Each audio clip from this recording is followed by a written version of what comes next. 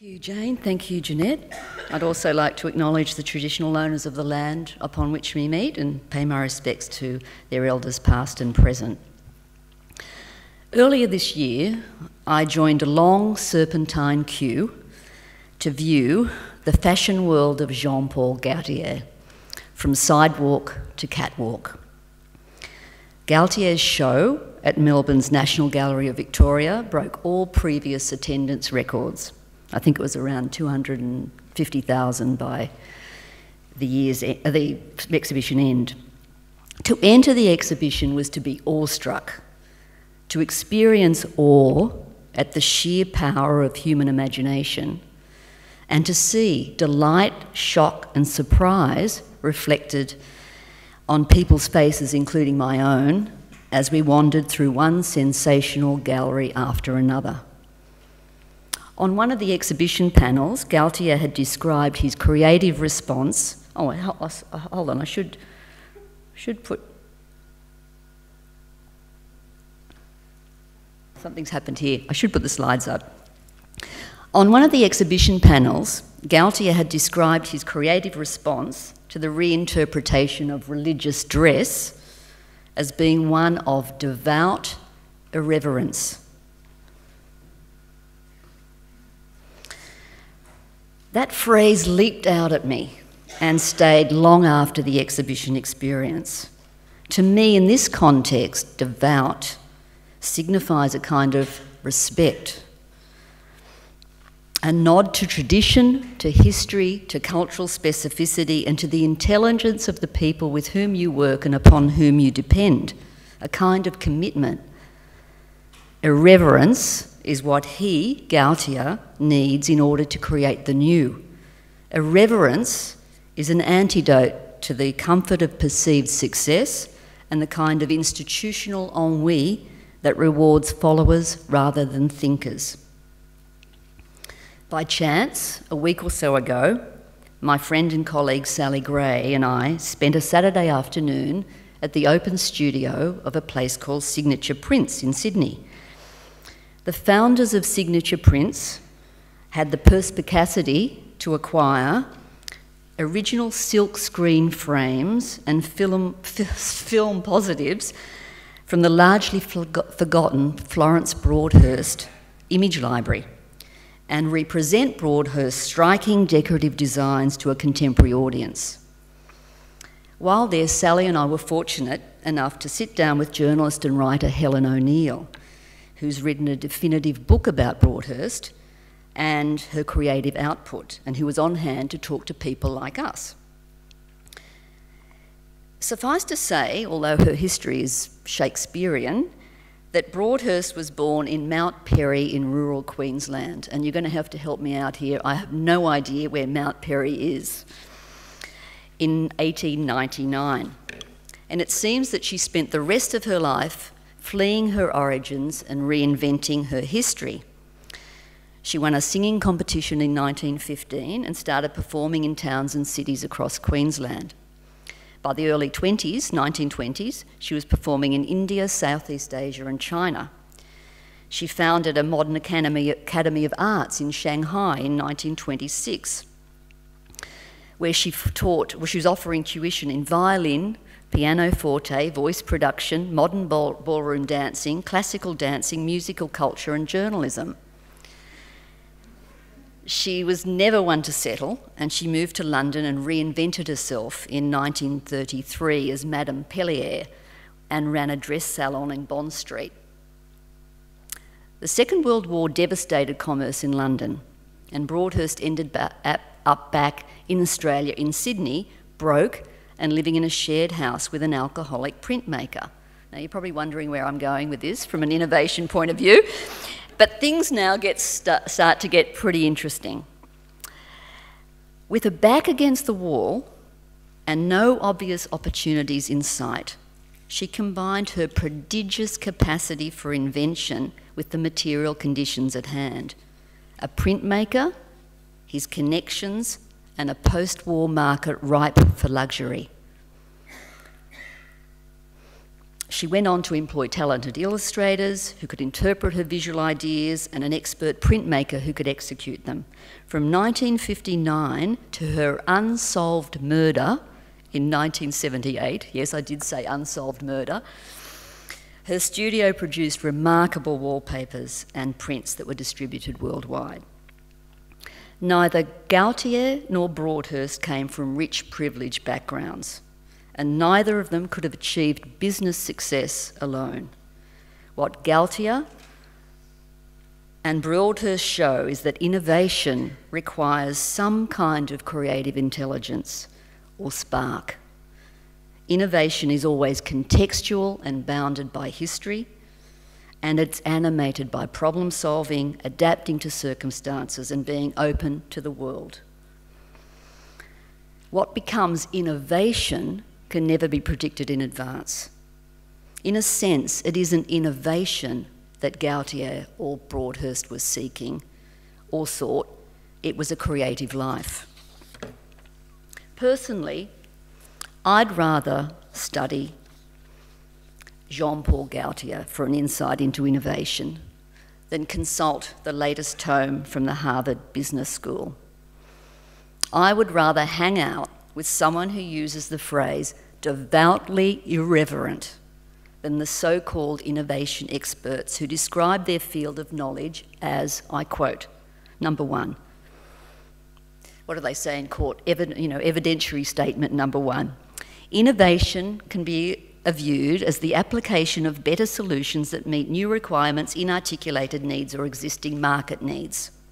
Number two, the term innovation can be defined as something original and more effective and, as a consequence, new that breaks into the market or society. Number three, innovation may be linked to positive changes in efficiency, productivity, quality, competitiveness and market share. And number four, innovation thrives in a culture that is not afraid of risk-taking, promotes the value of experimenting, is adaptable and rewards enterprise. Innovation usually needs to be led from the top. That last quote is from an Australian government website. And I can just say, I wouldn't be going to the Australian government for insight into risk-taking. Unless, of course, I went to the one aspect of the Australian government that does know about risk-taking and innovation, and that's the National Library of Australia. Innovation here, in all of these definitions, is pitched as a process almost devoid of human imagination, creativity, drama, conflict, and the rich complexity of collaborative endeavour. We're here today to ask and explore how innovation can touch upon and possibly transform the specific challenges facing public libraries. On the basis of my exposure to contemporary public libraries, and I'm not a public librarian or a public library manager, I believe that the potential for being innovative is endless. And for what it's worth, I'm going to share a few ideas with you today, but of course we'll be talking more about that in the afternoon. But before I do so, I think a bit of interrogation of the term innovation is warranted. And I'm going to do this using three lenses. You'll see throughout the talk that I quite like this word lenses. I seem to use it quite a bit. Innovation is an historical phenomenon. Innovation as a potential way to reframe the core values and ideals that animate the public library project. That sounds very pompous. I hope I can explain that. And innovation as a conscious strategy, mindset, approach and discipline. Let's start with number one, innovation as an historical phenomenon. Just think for a moment. Actually, I don't want you to think too hard, and I don't mind a bit of lazy thinking when it comes to this next question, actually. The first thought that comes into your mind when you think of innovation, unfiltered, the first thought. Don't think too hard, it's only a couple of seconds, and then I'm just going to ask you what came into your mind. Does anyone want to volunteer? Jeanette? Idea? Yep. Creativity? Transformation? Okay, what companies or products come into your mind when you think about innovation? Apple? Jumpstart. My great-grandfather invented that. Yeah. Oh. Sorry. Sorry, who else? Anyone else? had Apple, we've had the jump stump plough. Google, beautiful, yeah. Well, and probably IKEA, whatever, those sorts of things. They tend to be the things that come to mind when we think about the companies and products who are innovative. We associate almost by default with companies like Apple, Google, IKEA and Facebook, with new apps, online interfaces, games, gadgets, furniture and buildings. There's no denying the scale of innovation these companies and products embody. But, like the quotes I've used already, they funnel the mind down a commercial track. And business thinking and practice is saturated with a set of values which inevitably privileges profit, hierarchy, a kind of masculine heroic ethic, and the relentless needs of capital above all else. What worries me about this innovation frame and the prophets who speak in its name, and I would think the same as you if someone asked me about innovation, the point I'm trying to make is that there's a kind of default thing in which we've become embedded, is that by reinforcing it and them with our continued attention and adulation, we inadvertently overlook and sideline the different non-commercial ways in which libraries are already innovating in small and big ways everywhere right now across Australia and around the world. We lose the opportunity to see, celebrate and build on what's already there staring us in the face. History and context are important. Gautier's wonderfully transgressive couture would not have been possible without the eruption of feminism and gay liberation. Broadhurst may have been an eccentric genius in another historical era, but the specificity of her decorative designs was made possible by a post-war appetite for modernism and mid-century screen printing techniques. There is a deeply cultural process at work here. Let's think for a moment, if we're thinking about history and culture, about the historical and cultural context from which public libraries emerged. The free library movement variously manifested itself in facilities and programs associated with mechanics institutes and School of Arts movement in the early 19th century. These libraries were mainly subscription-based and designed for working men who were really vital to the success of the Industrial Revolution. They weren't really free, in other words. You paid to use them, and they were male only. The public library landscape, as we know it today, emerged in the 1850s. The first public library in Australia was the State Library of Victoria, which opened in 1856. But the legislation that governs your extended network of municipal libraries and others throughout Australia is a 20th century phenomenon. So we're talking about a relatively young movement here, a movement that's still evolving, has already had to adapt to remarkable change, and is now in a period of intense transition. The early public library movement was built on hard fought for reforms. There were people, Tories and the wealthy, who did not want public libraries to exist and who couldn't see the point of ordinary working people having access to knowledge. Likewise, public libraries have been innovating like crazy since they cleverly avoided their predicted demise in the 1990s. Jeanette and I will remember in 1995 developing scenarios for the State Library of New South Wales where we were grappling with assumptions that the public library as place was a dead concept. It was predicted that the cyber revolution, as it was called then, would displace the very concreteness and material character of public libraries. That's proven not to be true, as we'll hear particularly from Pilar and Brian later today. But how have you, as library leaders and managers and librarians, done this? From my perspective, it's by taking leadership of the digital domain. Oh, by the way, I've done a very inexact and unscientific graph here, and noted that it's based on my imagination and complete ahistorical tendencies rather than any analysis. How have you done this? By taking leadership of the digital domain and not letting people do it for you, by collaborating and sharing resources, ideas and knowledge, by building new, vibrant, aesthetically rich, multifunctional library buildings and spaces, and by commissioning original research into the economic, social and now cultural benefits of libraries. This is an amazing innovation story, and it confounds me. It confounds me that it's not been framed as such. So framing is important here. Framing is about ideas that allow people to understand what they're experiencing and giving language to those ideas, making them conscious. A case in point is in New South Wales, we're having an election on Saturday, and the current opposition leader announced last week 50 million for public libraries. And made a statement about the importance of the public library infrastructure. But then in explaining why this was an important announcement, he said, oh, look, everyone likes to burrow down into a good book.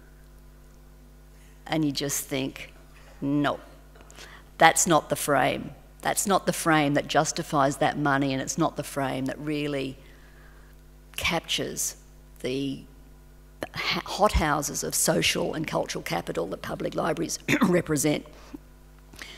So framing is an innovation challenge, finding the frame that fits with your values, purpose and story, and designing new ways to communicate it is innovative, and there's more work to be done there. Now the next point, which I'm not going to bring up again, is about the core values and ideals that animate the public library project. And in speaking about that, I need to speak about the importance of public things.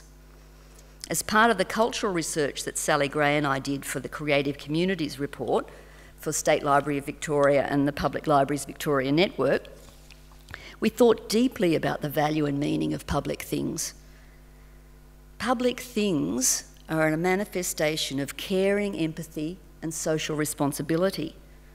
Public education, public parks, public infrastructure like transport, bridges and roads, public policies, laws and rules of fair play create an ecosystem within which private enterprise and individual citizens can flourish. Public things are at the heart of vibrant democracies. Clean air, healthy food, the ability to sit on a park bench in relative safety, free access to schools, libraries, beaches and museums, the knowledge that, here we get down to the nitty-gritty, sewerage, rubbish collection, law and order will be taken care of, are public things we take for granted. In exchange for taxes and rates, we've made a pact with the state to extend a degree of protection and opportunity to every one of us, regardless of race, religion, ethnicity, gender or wealth. So the quality of our everyday experience is informed and enhanced by public things. The private needs the public, just as much as the public needs the private. That's just in case you were thinking I was going to launch into a socialist rave. We all need the lubricating influence of cooperation, tolerance and respect, which are ultimately shaped by the act of nurturing and sharing public things. And in this thinking, I'm influenced by the Canadian-born but US-based academic Bonnie Honig, who in turn is influenced by British mid-century psychoanalyst D.W. Winnicott and the great German philosopher Hannah Arendt. Yet public ownership over power, water, healthcare, education, training and transport is slipping through our hands. Agencies designed to protect the environment, house the homeless, provide shelter to women escaping domestic violence, train people in the skills needed for the economy or an economy in transition, or conduct independent scientific inquiry have either lost critical funding or been handed over to private interests. Public things are stridently demeaned and attacked by politicians, big business and private media barons, who found it surprisingly easy to spin tales about the supposed superiority of all things private. The private, they argue, is more efficient, more capable, more balanced, more necessary, while the public is wasteful, bloated, bureaucratic and biased. Well, of course circumstances change and public things need to change too. Public things are not inherently good, just as privately owned businesses are not inherently good or bad. But the sheer scale of this attack is breathtaking. That contemporary democracies, like the United States, like Canada, like the United Kingdom, like Australia, and judging from my favourite TV series, Borgen, even Denmark, have been so successful framing civil society as a free, self-regulating market of disciplined, go-getting winners versus slovenly, dependent losers. I know I'm on a roll here. Or, in the current terminology, leaners versus lifters, is a triumph of Orwellian doublespeak over all evidence to the contrary. Now, what would I know?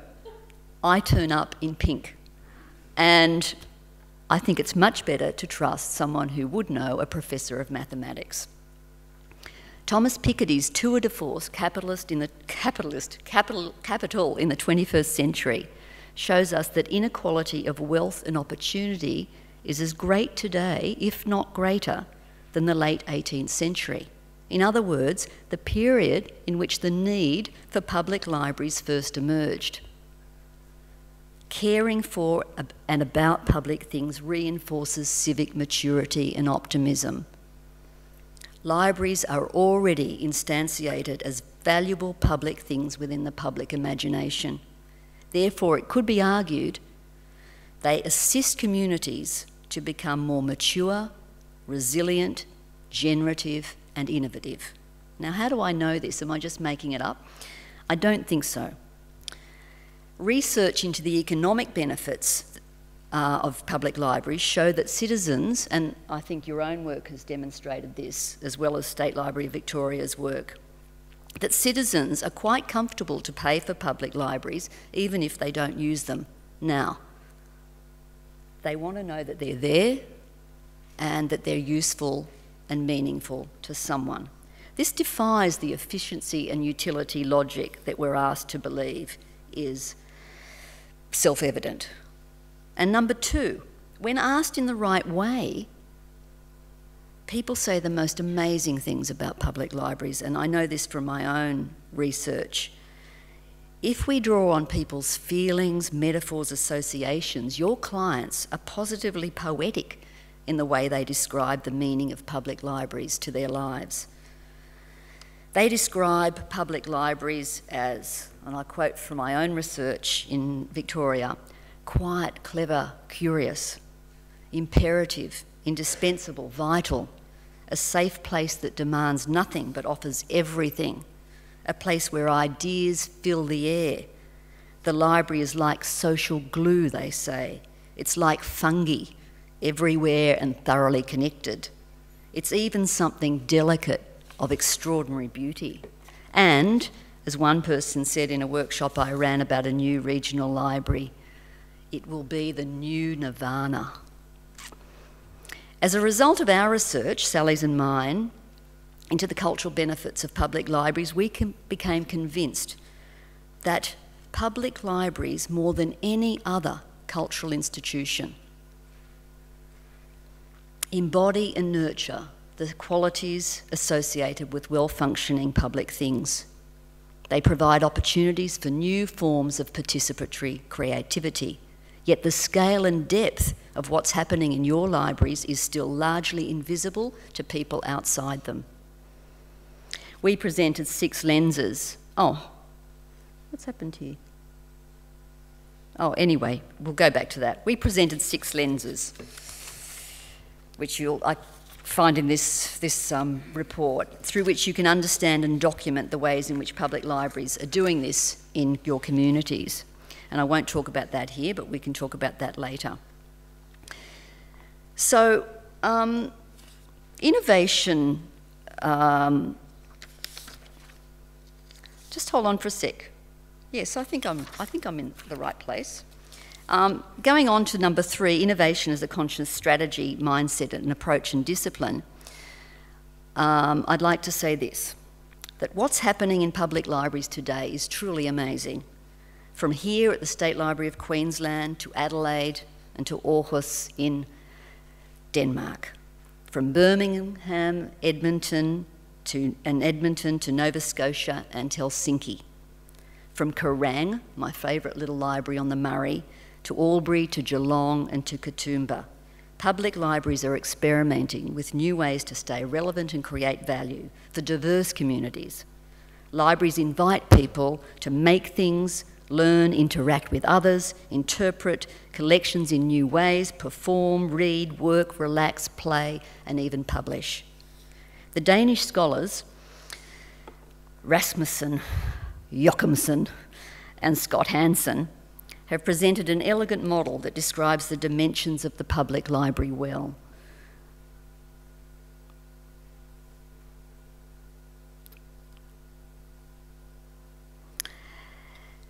Called the four-space model, it includes physical and virtual spaces for inspiration, learning, meeting, and a slightly confused performance. They say that people are not only looking for something to sustain them these days, but something to live for. Contemporary libraries support concrete and metaphysical needs, they say, by providing opportunities for experience, involvement, empowerment, and innovation. Now, I don't run a public library, but I think if I did, I think I'd find this conceptual framing device quite handy as a reference point for seeing innovation as a conscious strategy and discipline. And I don't think it matters what framework you use if you're thinking about transformation, innovation, or creativity. It's just having one that works for you and that you can stick with. But what I like particularly about these scholars and their Norwegian counterparts is that they've actually gathered evidence, publicly funded research-based evidence that's longitudinal in character and empirical. And so there's a kind of substantial aspect to the way they think and what they're doing in helping public libraries. What I can do today, though, is present a few ideas about what I've done, or my colleague Monica and I have done with library services around Australia and in Asia, and what I've heard from my library colleagues and friends that might help strengthen this mindset for innovation. So here goes. That's just the Creative Communities report. Fresh eyes.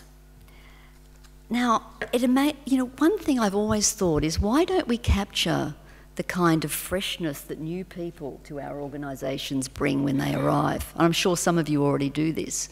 But it seems to me that new starters are gradually inducted into an organisation rather than utilised for the freshness that they bring to their new situation. Fresh eyes can unsettle us, but they can also improve what's working and what's not working.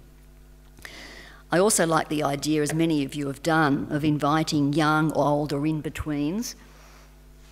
I don't know where I fall these days, whether I'm an in-between or an old, but anyway, to map their experience of your library. And I put the Harvard Business School down in a moment, but I'm just about to elevate it back into my positive consciousness by saying that Harvard design students were invited into a library test kitchen recently in order to build the libraries of the future and reflect on the way they could better serve communities. And they came up with some really counterintuitive ideas like Wi-Fi cold spots.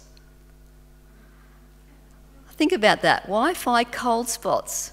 It flips things, doesn't it?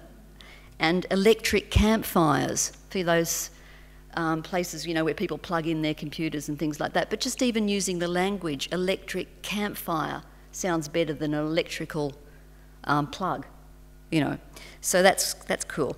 And also, performance artists can reinterpret libraries and bring spaces alive in new, unforgettable ways. I met some performance artists at Fitzroy Library in Melbourne, and they used the library for their various work, but they said, why don't you invite us in?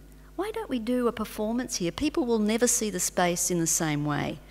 So, fresh eyes, organisational chart, reconceived in the messy way that it usually works.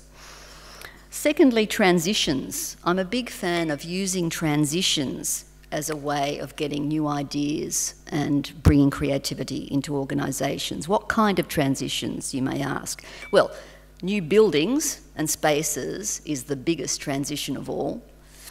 New systems, processes, cutbacks, redundancies and closures is another big one. And some of the things that are associated with all of these transitions are that they stir up complex feelings of uncertainty, anger, loss, and sometimes resentment, but sometimes they stir up even hope. They unfreeze things, and in that act of unfreezing, they allow opportunities to see things differently. These feelings represent energy, and that energy can be harnessed for innovation. 2 examples. A few years ago, Monica and I did some work with the Victorian Government Libraries Network, and they were facing what you'd have to call a merger, or what you probably call shared services. Anyway, what we did is we actually did these maps of experience where we asked the senior group to create these maps of how they felt and saw the situation at hand. I've got 2 of them here. And I love that swamp of apathy, you know, rapids of redundancy. So it was about sort of turning what was actually happening, but into a more imaginative way. And then we got the team leaders or the other team to create their own map of experience. And then we got them together to share those maps. And it was absolutely amazing, the kinds of questions and discussion that emerged from that very creative process. Another one I heard recently at the Katoomba Public Library was they had a new library, and the manager went out and bought farm animals, little farm animals from a toy shop. And before the library opened or was finished, the fit out was finished, she had all the staff use the farm animals to mimic how people actually use the space.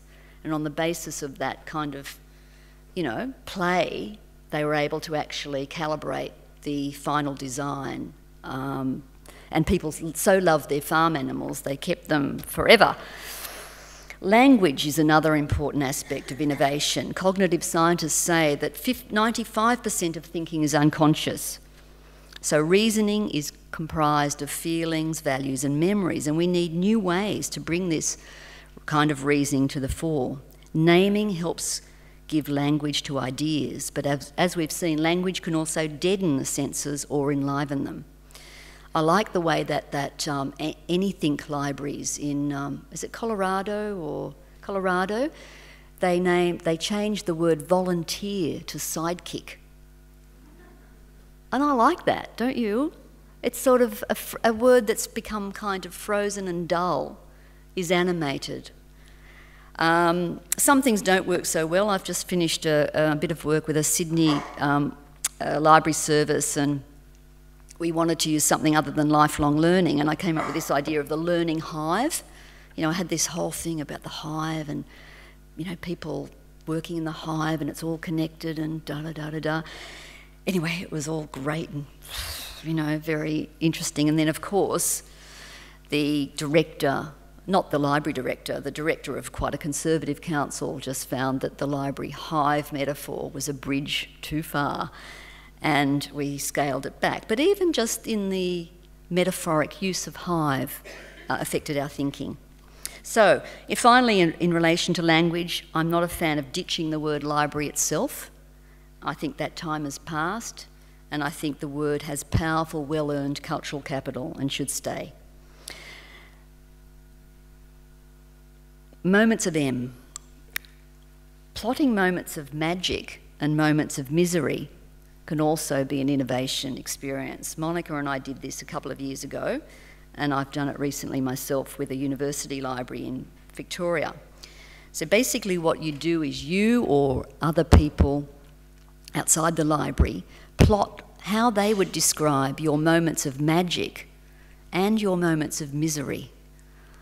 And the idea is obviously you flip the moments of misery into moments of magic, and you make the moments of magic even more wonderful and magical.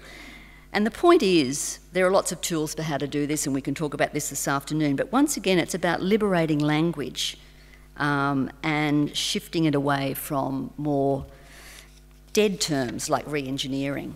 And finally, well, that's one example of someone using the moments of magic, doing this reverse gear thing that we do where she's got, you know, acts of God and things like this. So it's cool. Sometimes I forget that I do these things. And last, but not least, start from where you are. Everything is an opportunity to innovate. You can transform a place that's not right. For example, the Albury Library Museum, which was located in the deadest part of town when it was built, although brilliant design, but which has turned that place, it's actually moved the locus of activity in that city towards the library through its vibrancy and through its activities. Or you can fight for place. A small town like St Arnaud in Victoria was almost split in two because a group of people were prepared to fight for the right place for the library when in fact the council wanted to move it somewhere else. But when Paddy Manolis, a friend and colleague and CEO of Geelong Library Corporation, joined there 8 years ago, oh sorry, this is Katoomba Library, and I just wanted to point out that there was a small innovation there that I thought was really cool and small and close. And what they did was they had their, you know, what do you call them, the holds, where you hold the books for people. They cover every one of those holds in their latest, you know, library newsletter. And so every one of them looks like that. And you think, well, that's pretty cool. That's a way that you know, get people to know what's going on. But the reason was that they have high incidence of mental illness in that area, and they found that people felt more comfortable when they kind of took their book out with a cover, like we used to have brown paper covers, rather than having their choices exposed to their community. And I thought that was a really small and close and sensitive thing to do. But going back to Paddy Manolis, when she joined that library service 8 years ago, all indices were down. It was the poorest funded library service in Victoria. I should note that library corporations in Victoria are a little bit different from other states in the sense that they involve a number of councils collaborating together to share resources, so they can be quite big. She described it as the whole service as fusty, musty and dusty, and there was a sense of urgency about change because otherwise they wouldn't have survived. She persisted with vision and an incredible community consultation process. Everything was examined, but in a step-by-step, small and close manner. Community workshops were held. Around 4,000 people contributed to ideas about the future, and there was a move away from rules and a growing confidence about where to go next. Earlier this year, Geelong Library Corporation was named the most popular public library service in Victoria. And later this year, it will unveil a new 5-storey building, which I'm sure will become the Birmingham of the Southern Hemisphere. What Paddy did with her staff was that she didn't specify the what that needed to be done. She specified the how. And the how was an uncompromising community focus. The what of how that was, you know, the what of what would be done was a collaborative endeavour. Okay. We never go straight to innovation, educator Sir Ken Robinson insightfully argues. There is an act of imagination that brings into reality something previously hidden or latent. There is a creative process, either individual or collective, that puts imagination to work in the form of ideas. But it's generally collaboration that fuels innovation by putting these ideas to work and making them productive.